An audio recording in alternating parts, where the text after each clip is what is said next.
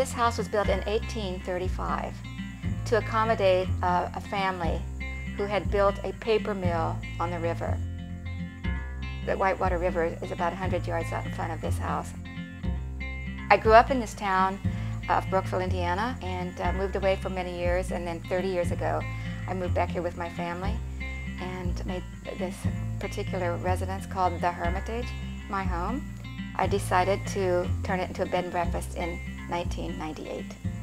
In 1835, it was much smaller than it is today because in 1898, the artists came, T.C. Steele and J. Otis Adams.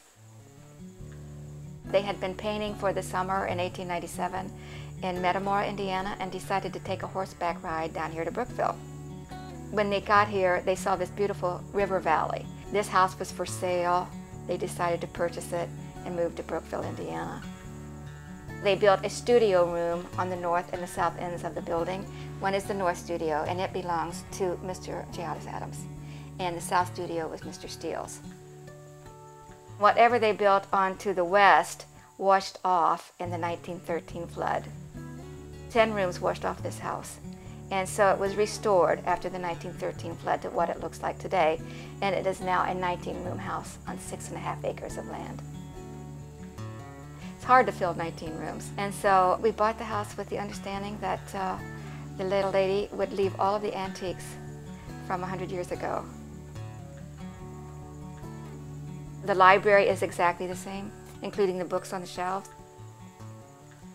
The artists named J. Otis Adams and T.C. Steele were contemporary and very well known for the time period in which they lived and painted.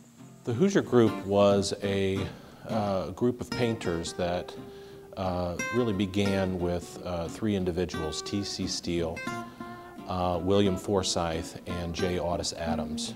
They were all from Indiana. These gentlemen believed that there was a possibility for identifying a truly American art.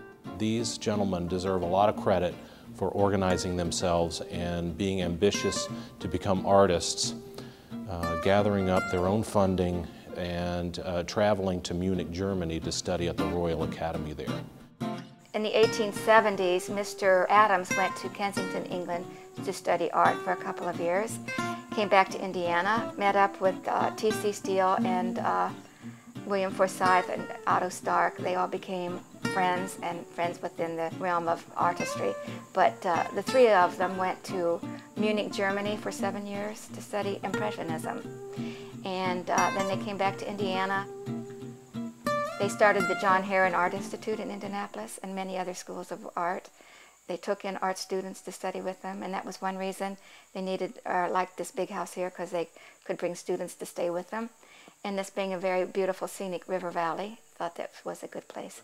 Having stayed here, numerous times and actually painted in T.C. Steele's with his north window that's just up here. There's a north window, so you get that nice, even north light. I had an opportunity to paint there, and that was like, you sort of pinch yourself kind of thing.